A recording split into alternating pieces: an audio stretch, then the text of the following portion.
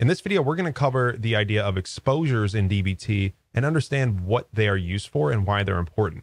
And at a high level, exposures make it possible to define and describe a downstream use of your DBT project. Because generally speaking, we're not creating these DBT projects just for fun. There's usually something else that it's being fed into. So for example, a dashboard, application, maybe a data science or machine learning pipeline. And the whole goal here is by creating what we call an exposure, we can kind of bridge the gap between those two concepts. So you can do things like run, test, list resource, do all these different DBT commands and make use of it for everything that feeds into the exposure. It's also going to allow you to have specific documentation related to that exposure. So in this video, we're going to dig a little bit more into what an exposure is and then show you how to actually build one in your own project.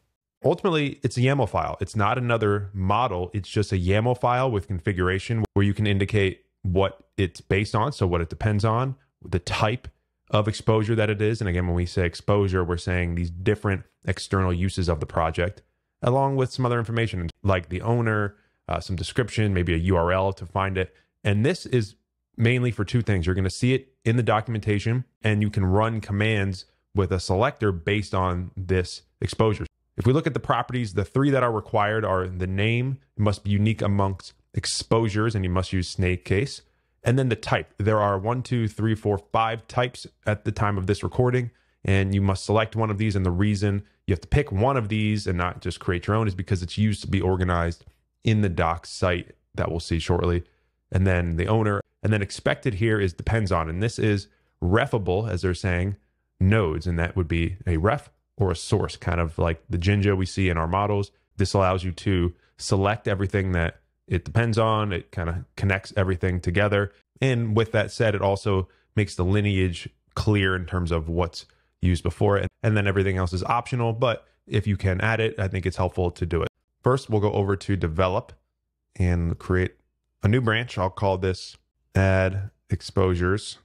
And like I said before, these are YAML files, and we can put them within our models directory here, and you can put them within marts. Maybe you make your own separate directory called exposures. This part is really up to you and kind of how it works with the rest of your design. For this scenario, I'm going to say, let's create a new folder called exposures just to keep it separate. And within here, I'm going to create a new exposure. And this is going to be, again, a YAML file. So let's say in this scenario, we have a dashboard that we use. Maybe it's in Tableau, Power BI, Looker, it doesn't matter, but it's a customer performance dashboard and one that's widely used in the company. So I'm going to create an exposure called customer performance dashboard.yaml. And let's go ahead and open this up. And within here is where we will create this exposure right here. And we can see this is similar to a lot of other YAML files here where the main key determines what we're looking at. And in this case, it's exposure. So I'm going to copy this part right here. Version 2, exposures.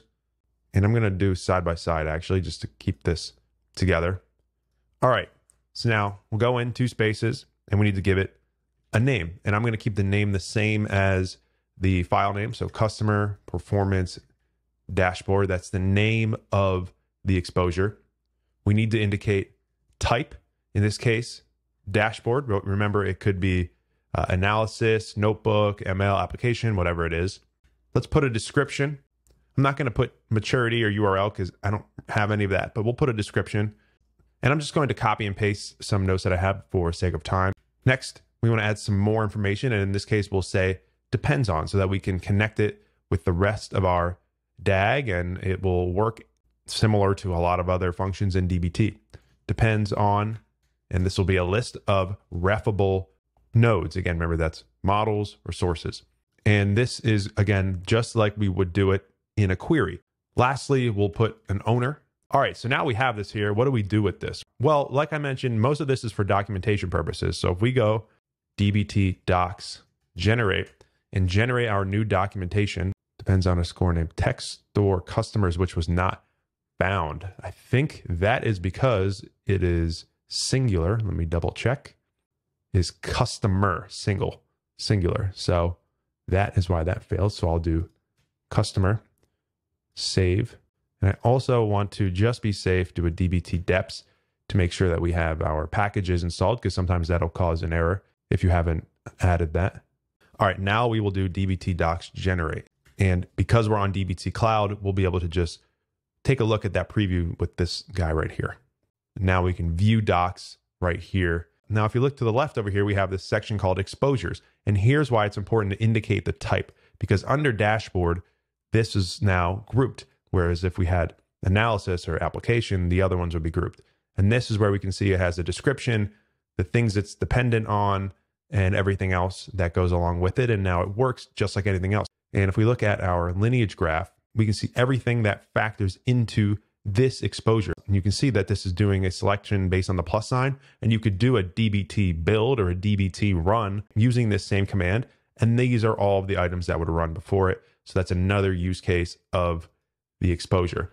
Now let's create one more just to show kind of the different buckets here. I'm going to create one more, and I'm going to call this one order analysis.yaml. But this time it's going to be an analysis just to show you. And for sake of time, I'm going to copy and paste. This time the type is analysis instead of dashboard. And we have some refs and myself as the owner. Otherwise, it's all the same. So let's now do another dbt docs generate to see this in action. And now again, over here, we can see there's two sections now. So we have analysis and we have dashboard, and all of this now is working together again through this one project. And it's just another great feature of dbt to keep things together, to keep yourself organized and kind of act as a hub for your entire data platform. So hopefully now you have a better understanding of how exposures work, and you can think about different ways to use this on your project.